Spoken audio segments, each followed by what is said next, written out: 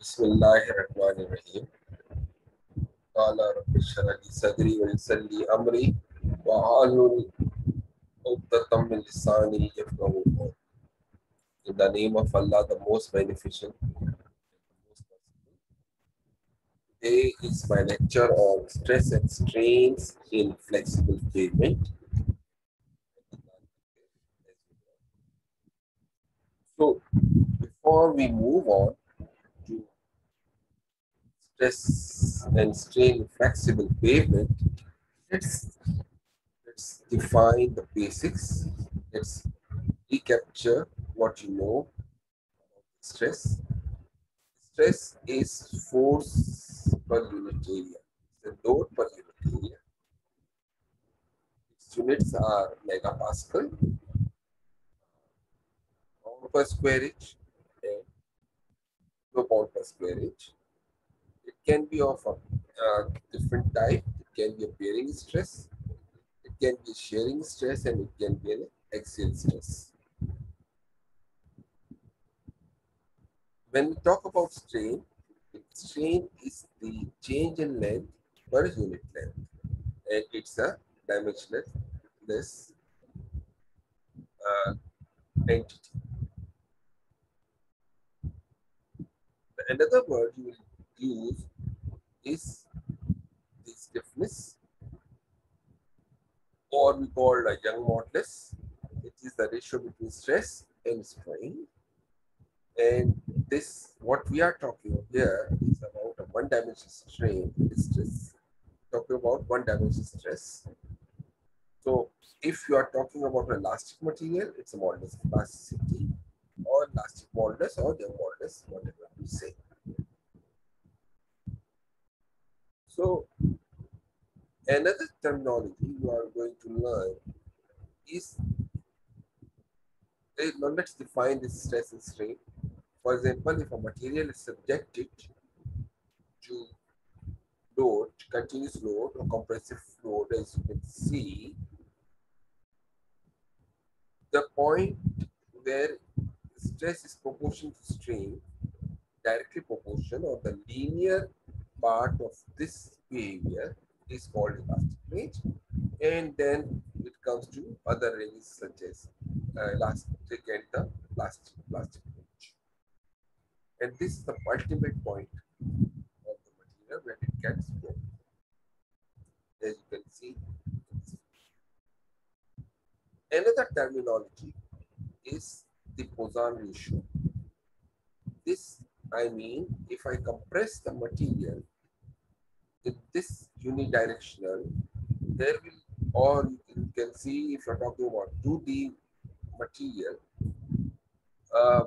2D analysis, it means if you are pushing it, compressing it in Y direction, there will be always, there also be a change that will take place in the X direction.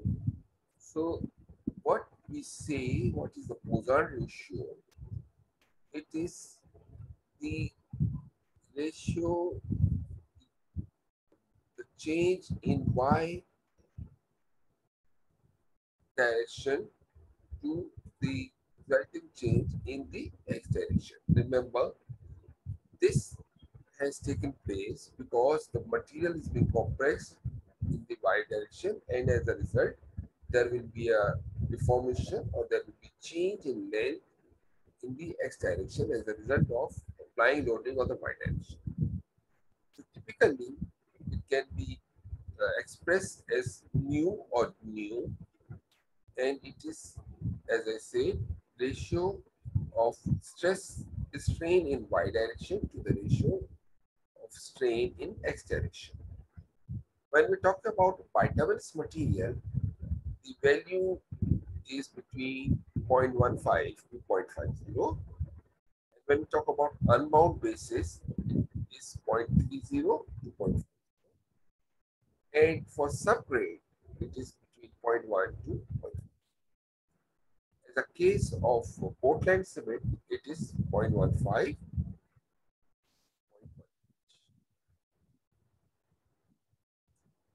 Other materials, the typical value of elasticity modulus is a rubber 1000, wood 1000 to 2 million, aluminium 10 million, steel 30 million, and the diamond is 170 million. Yes. Typical modulus values, hot mix asphalt 450, Portland cement 4000, aggregate treated base, asphalt treated base 150, cement treated base 700, in concrete 1500, granular base 30, granular soil 15, and fine grade soil 4. Typical values of asphalt values dependent on the temperature. Asphalt 2 million at 32 degree Fahrenheit and 120 it becomes 20,000.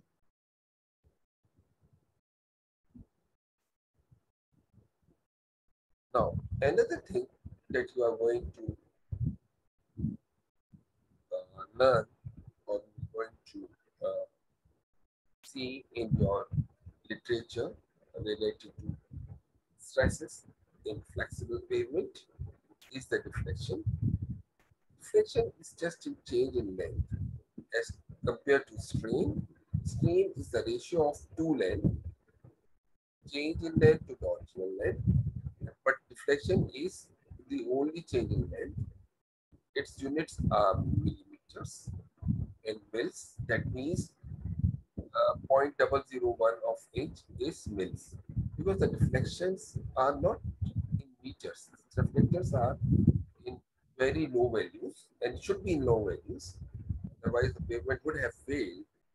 So that's why we express mils, though 1 mil is 0.001 inch.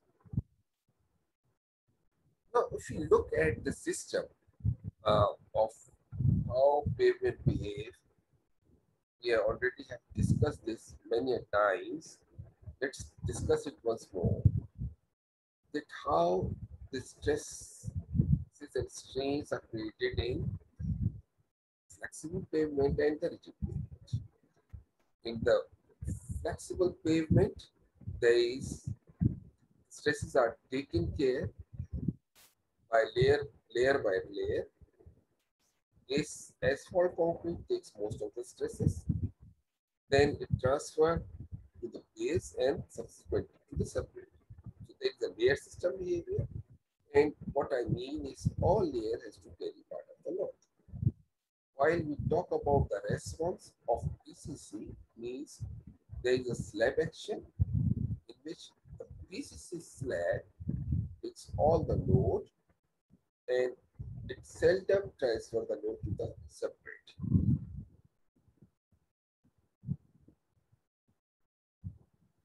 Now, when we talk about the how to analyze a system of flexible pavement, what we need to know or understand the stress strain behavior within the pavement structure related to the failure, that is cracking and rutting. In numerically, we compute deflections and strain, and we know that different models have been developed with time. They have some capabilities, they have some assumptions, their complexity varies, and the material information is always the requirement. In an ideal model, it predicts stresses that is based on static and dynamic load, and strains based on material properties, traffic, and environment. Different method has been developed. The famous being is the multi-layer elastic theory, finite element method. Then there is a viscoelastic theory, each time and temperature dependent behavior, dynamic analysis, inertial effects, and thermal models, that is the response with respect to the change. They are the most widely used, they have a reasonable results, and their properties are relatively simple to. When we talk about the flexible pavement, let's assume a truck on a pavement. So whenever the truck moves, it applies or it results in this deflection, and slowly but gradually as the trucks move forward, this the stress or deflection here subsidize. So we use this method in knowing the elasticity models, especially uh, for a flexible pavement. And this is one example how we do it. And actually, this is a falling weight deflectometer concept, in which from using the geophones, the dropping weight and deflection basin, we get the deflection, then they are reported, and the stresses and strain measured, and the resultant elasticity modulus is obtained. So when we analyze pavement, we have different theories. One is multi-layer elastic theory, in which the pavement is assumed to have different layers, and a load, a tire load is applied, and there is a contact radius, and this load, this, this area, this radius depends not only upon this tire pressure, but upon the load as well. And that's there we can find stress at any point within the pavement, whether it be point A or point B, or maybe point directly below at the surface, or anywhere at any layer. Whenever we do this, we always have to know that there is each layer that is continuous, homogeneous, they are only continuous, they are same at any point, they are isotropic, the materials are linear elastic. We don't consider the material, the weight, and every material has its own thickness except the substrate that has got infrared. So when we calculate these stresses, we know that we calculate the surface stresses because of the circular load, vertical stresses, and uniformly distributed. We assume that there is a full friction exists between two layers, and each layers are continuously submerged. So let's once again have this review that in the flexible pavement stress, we calculate stress, strain, and deflections. Stress we report in PSI, strain in microstrain, and deflections in mils.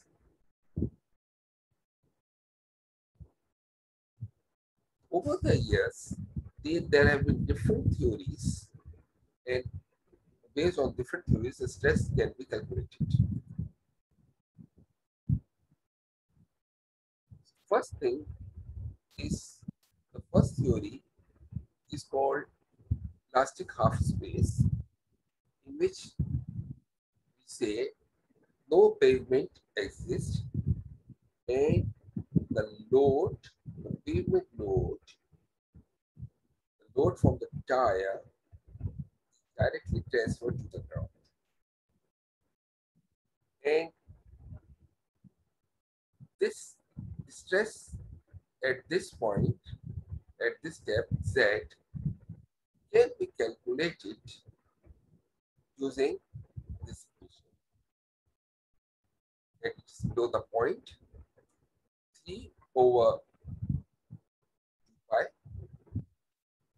1 divided by the ratio of the point away from the center, that is R, to the depth, that is R upon Z. So if the point is here, it means it is R distance from the center of the load, and you are interested in knowing the load at stress at this point at depth C. This load, this stress will also be calculated at this point. At this distance, R will be 0. So consequently, R over Z will also be 0, and you calculate the point directly with sigma Z. You can see that if you have this R as 0, so that means the stress at this point will be simply 3 over 2 pi P over Z square, where sigma Z is vertical stress, Z is the depth, and P is the point load. Now, this theory can, this stresses can also be calculated either from the equation or by using Foster and Ellis solution. Now, what we have done is that we have imagined that whatever the load, this point load, the equivalent stress bulb will be circular in nature. The contact area will be circular, that has a radius A. So a whole tire will have a 2A radius, 2A radius, or it will be diameter 2A. And if you get the slice out of that load, circular load, you can calculate stresses, vertical stresses in this direction, tangential stresses, and the radial stresses. And last but not least is the shear stress, that is on all the face TR, Z. Whatever result is not there, but a deflection will also be there because of this load having a tire pressure of. So using this, we can calculate the stress at any of these points, at depth 1A, depth 2A, point 1A from the center of the load, or point 3A on right side of the load. You can calculate on the left side at this point, or any point between here or wherever at any depth you desire.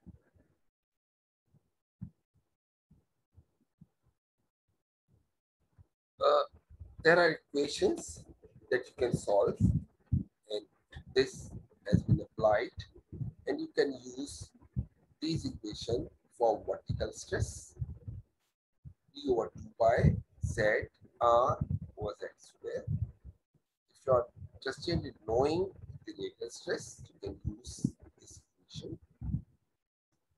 Tangential stress, you can use this equation, and here mu represent what? Mu represent the Poisson ratio, that is the ratio between strain in y direction to the strain in x direction. You can also calculate the tangential stress. Now, the strains you calculate at if at r is equal to 0.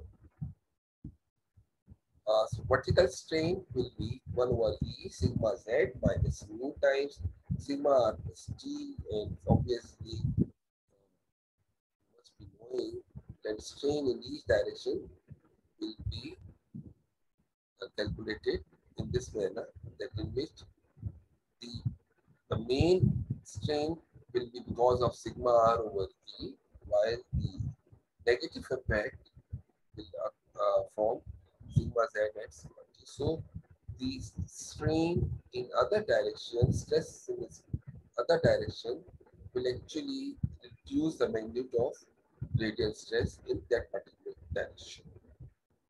And this is what? It's a bulk modulus, and it is dependent upon T Z R over G. And you know what is G. Now, if you assume that the stress is calculated directly below the point, that's obviously R will be 0. So, all those equations, if we put R equal to 0, then you will calculate sigma z, sigma r, and Tz.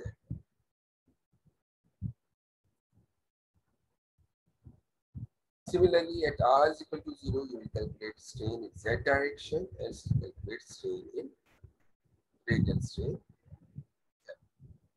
Again, all the things are known to you. A is the contact pressure, Z is the depth, mu is the Poisson ratio. And to calculate vertical deflection, you will use this equation. And if you put Poisson ratio as 0.5, this whole test equation will, reduce to this equation 3q times a square 2e a square plus z square, where q is the tire pressure, a is the contact.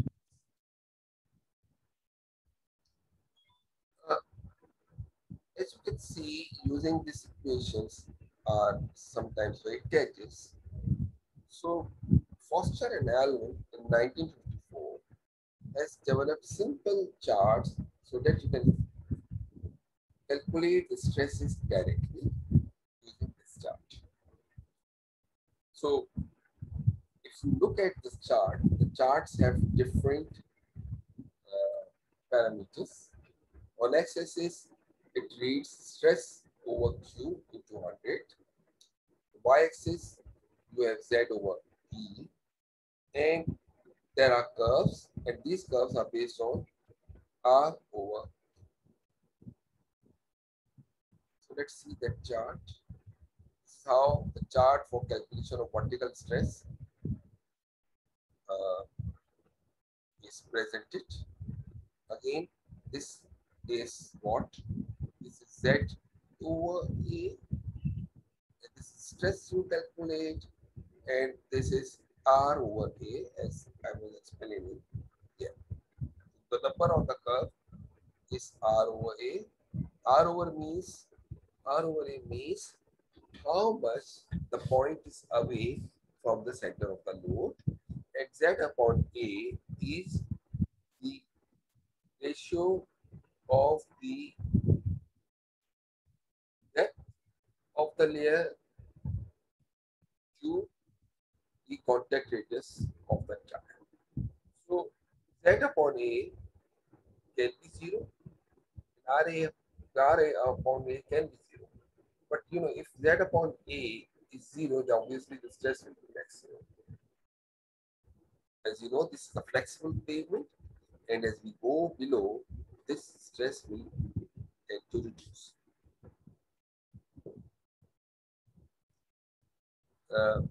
Foster and Alvin have also presented the chart for calculating tangential stress, and here this is depth over radii, and then here this is stress, and this again R over A. All the numbers are R over A of the curves.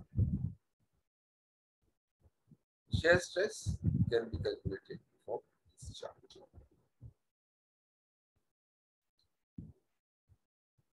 Similarly, vertical deflection, you can use this chart for calculating. So whatever is the value here, you input P, A, actually you get this F value. So once you get F value, you always know your tire pressure, you always know the contact radius, and you know the elasticity modulus. You can calculate the deflection. So let's see how to do it. Let this example. There is a there is a point, this point, away 6 inches away from the center of the impact load, and we are knowing this, want to know, we are interested to know the stress at this point. So for a given, we have been given that there is a load on the tire that is 9,000 pounds. This is the load from the tire. Pressure is, I mean the tire pressure, it is 80 psi. And our objective is to know the vertical stresses 6 inch away from the center. That is Z is equal to 6 and R is equal to 6. 6 inch away from the center is R and 6 inch below from the center is Z. So first we want to know what is the contact radius. We always know that the tire pressure is force upon unit area. So that's why we know this force, this is 9,000. Area is pi a square. Remember, don't get confused between R and A here. All these stresses, all this pressure, take A as the contact radius, and R is the radial distance from the point of the contact. So actually, this area of the contact of the tire is pi a square, or you can say pi into radius of the contact. So using simple mathematics, or A is equal to 6 inches square. So if order to know to read the chart, we need two values, that is Z upon A and R upon A. Z is given to us 6 inches. A we have calculated as 6 inches as well. So Z upon A becomes 1. Similarly, the point is 6 inches away. That's R is 6, A is 6. So Z upon A and R upon A both becomes 1. Now, using these values, we can calculate very simply.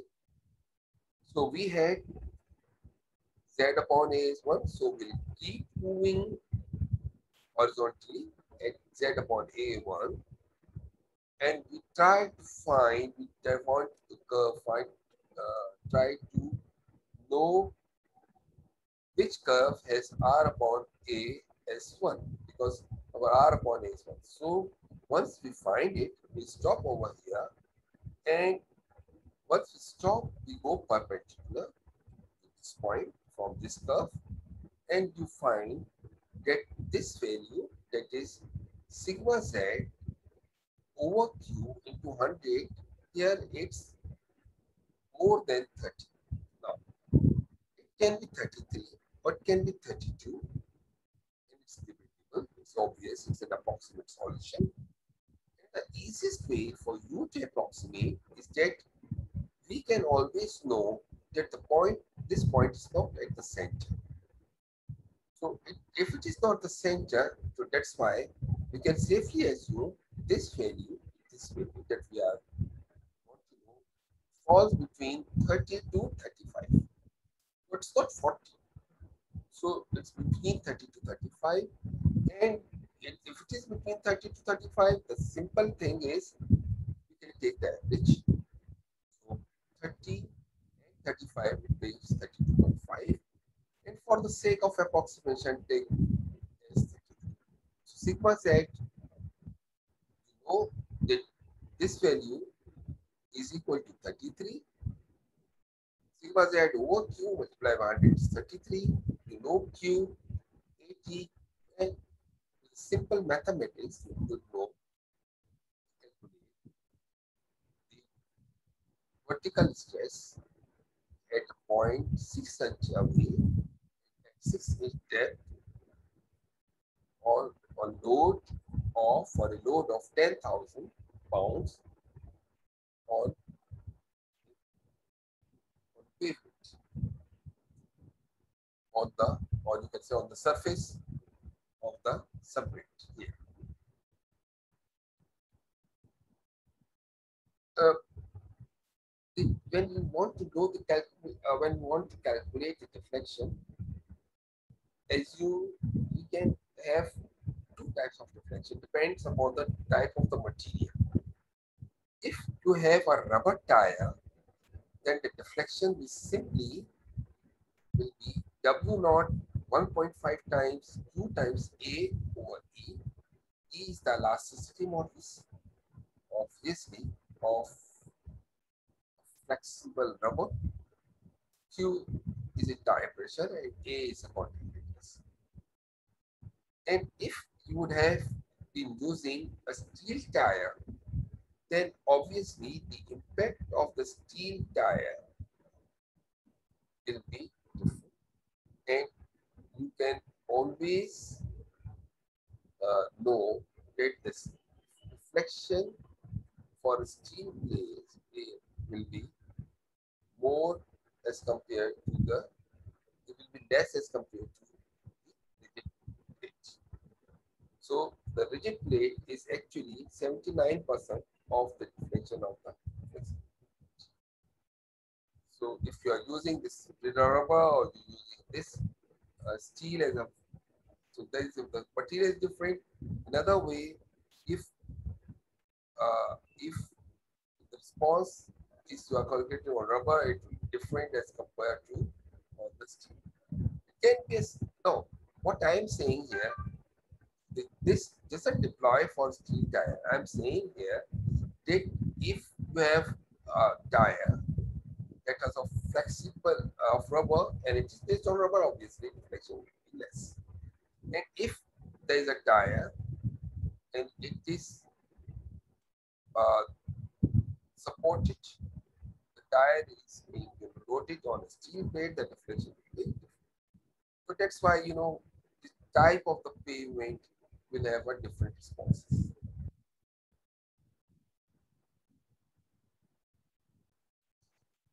Now, if you have been giving multi-layer system and we want to know the deflection at point A using this one layer theory, we can do it like this. Though there are methods that are available for, you know, calculating the flexible stresses in multi-layer system. So let's assume that we are not using it, and for us this Z is 12 plus 8 plus 4, that is 24 meters. So if my subsurface is the clay, then the deflection will be 71 mils. And if my subgrade is sand, this deflection will be 7.1 mils. So obviously, this is higher deflection as compared to the lower deflection because of the high elasticity modulus of the sand. So the point is, the magnitude of the deflection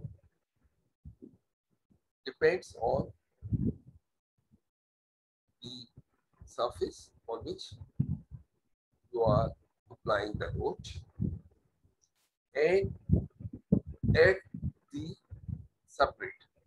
Obviously, if you have a clay, your deflection will be more, and if you have a subgrade as dense sand, then it will be, the deflection will be higher in clay as compared to the deflection in the sand. So, in a nutshell, the stress is dependent on two things: the type of the pavement, whether it's a flexible plate or a rigid plate, or it also depends upon the type of the support. So if you have a clay as your support, then then obviously the deflection will be higher, and if you have sand, then the deflection will be lower. So this is how deflection is calculated. Just Z upon A and get this curve. Uh, Obviously, in the previous example that was 24, 6, R over A 0 because the point was directly above, so we can find F. And once you find F, you know Q, you know the contact radius, and you know the lattice score. That's how you calculate these values from the uh, from for this data.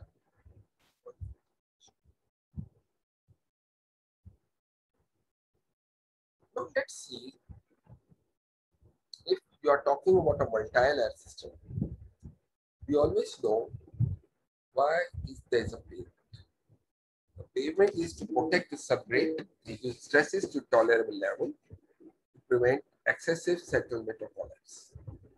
The vertical stresses that is calculated on the top of the subgrade important for rutting, and there these allowable stresses are dependent on the E of the subgrade material that we have explained. And if you want to know the combined effect, calculate the vertical strain. It is generally assumed that the stresses in radial and tangential directions are of very little values. So that's why we tend to ignore the these these parameters, these inputs, while we calculate the vertical strain. That's why vertical strain is sigma z over E. Though mathematically it is not like this. It is also mathematically it depends on stress in radial direction and stress in tangential direction, and the, the basic equation is this. But for assumptions, we only calculate sigma z upon E because this is the maximum factor. This will have a subtractive effect. So even if you just neglect it, we will be getting more strain, uh, and that is acceptable.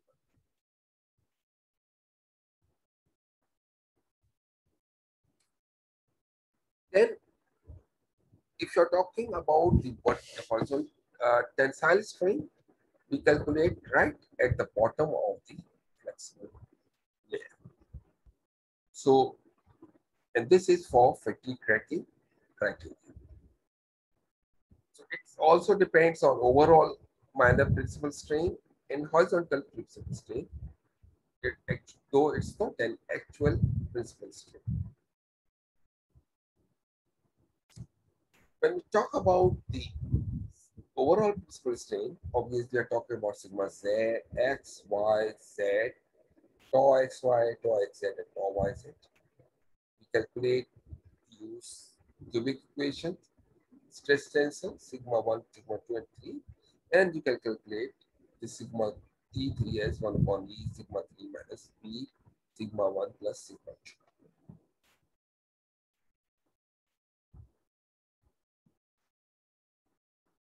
The horizontal principal strain, you can use this more cyclical equation as this always is the basic course as a civil engineer. You had this course and you know this equation from the previous knowledge.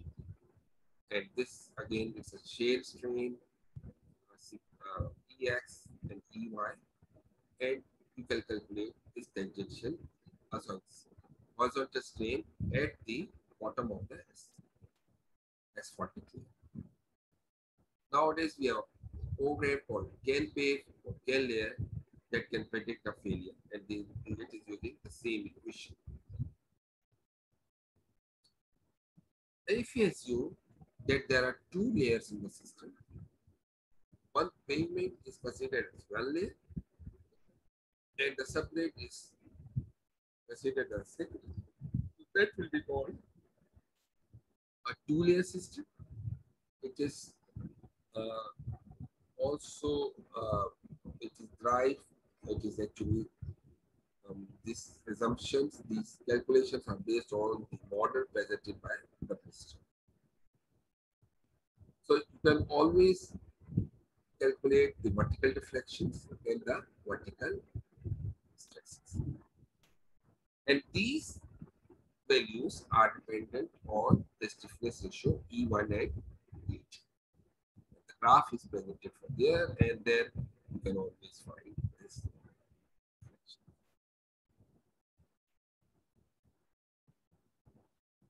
So there are assumptions in which one layer theory that all layers could be represented as one.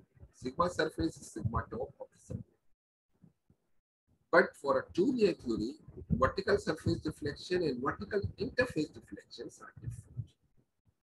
So for flexible pavement, this is 1.5 QA times E2 and F2. This F2 is calculated from the chart. E2 is the modulus of the subplate. And for the rigid plate, only this coefficient has changed. Let's see if you are interested in knowing the surface deflection. Surface deflection means the point directly at the contact of the tire and the pavement. Like you can see this cross here. So if you are interested in knowing this deflection over here, this is called a surface deflection, in which you know what you do. This curve are E1 over E2 curve, and here you have what? You have H1 over A. So, and if you know H1 over A, and you know E1 over E2, you can always find this F. In this example, we have H1 is 6, A is 6, so H1 upon A is 1. And then E1 is 50, E2 is 10, so this 5. So just go perpendicular, just set and get this. You can always find this value of maximum deflection. And for surface deflection, again, you will use this H over A as 6 over 6 is 1, R is equal to 0, and E1 over E2 as 5. So you get this value as 0. Remember, we have different chart for calculating the surface and interface deflection. We use this chart for this. Interface deflection, I mean here. Surface deflection, I mean this much.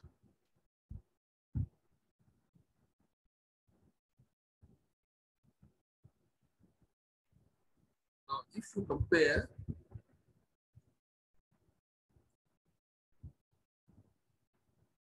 you compare surfaces versus interface deflection, you see that at the top layer it is 7% and the substrate is 93%.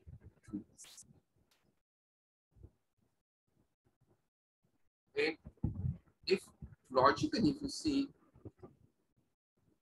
there are no much difference between the surface and interface deflection.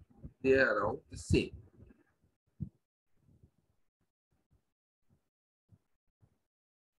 If one is if one is interested in knowing the vertical stresses, he or she can use this graph. And again, you want to know is A over H1. You read A over H1 and go like this, set your modulus and you will always get this value. However, in this example, we have been given, we are just in knowing H1. So what we need to know, but since sigma C is already given as to us as 8 psi, so we calculate sigma C over Q, that is 8 over 80, that's 0.1. And calculate, we also want to know this modular ratio, E1 over E2, and that's 500,000 over 5,000, that comes 100. And we go this figure, we go perpendicular to point 0.1, intersect at 100, and you get A over H1 value. And since A is known to us, you can always know how this H1, what should be the value of H1 to keep the stress in the clay as 8 psi.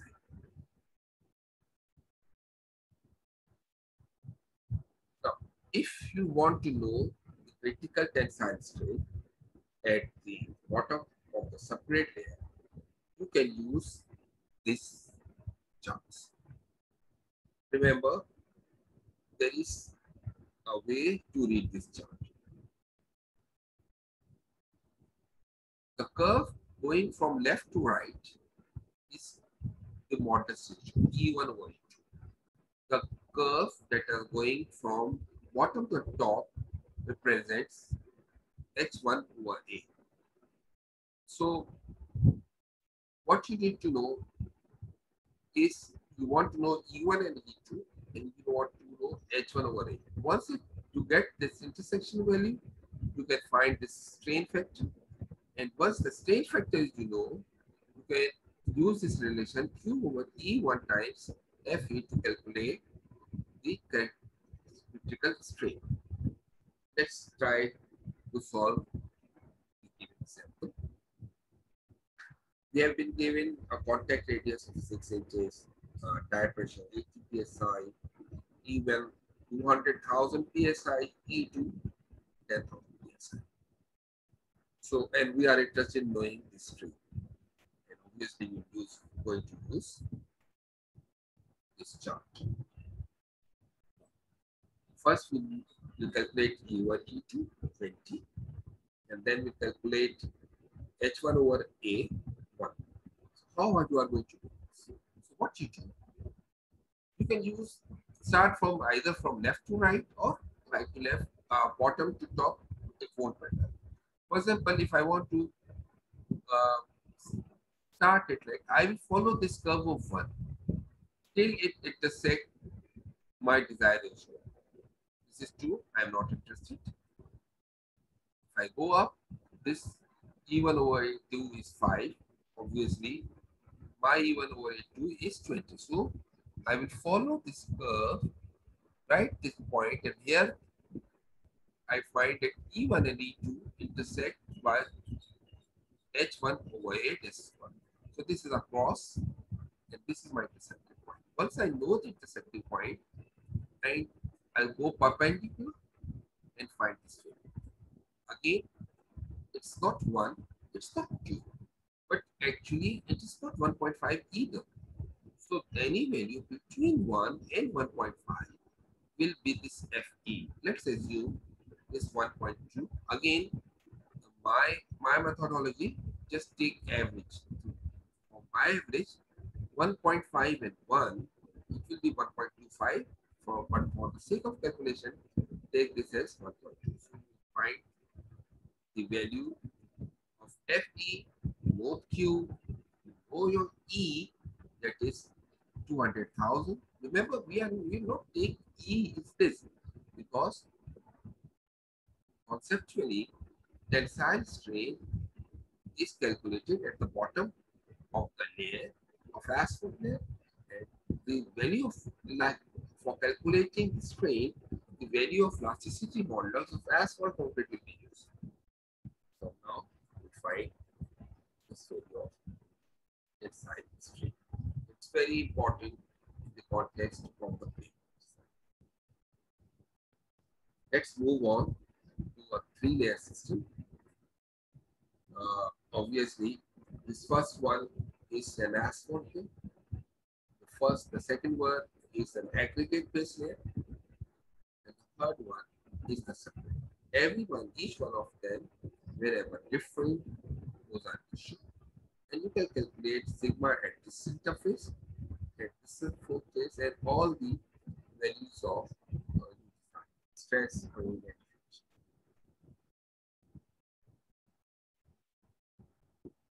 So all these stresses will depend upon the ratios K1, K2,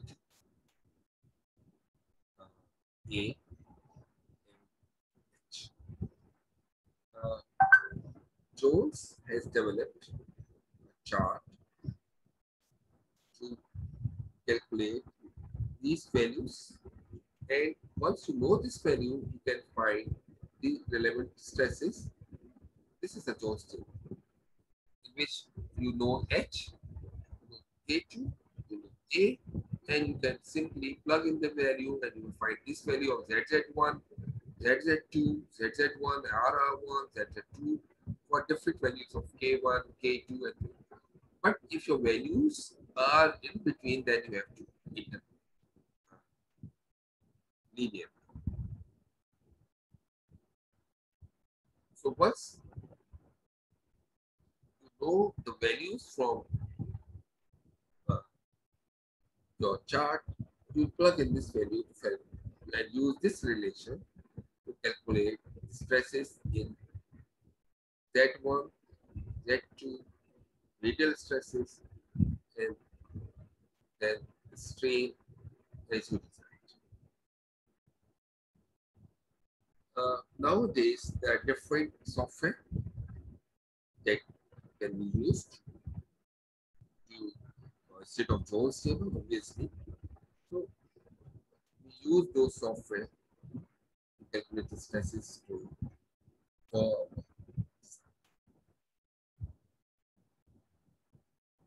uh, if you want to know how this software are used, please visit my YouTube channel video as displayed on slide over here, or you just can type ADNAN QADIR editing, or you can just search CanPay software, example of CanPay software, and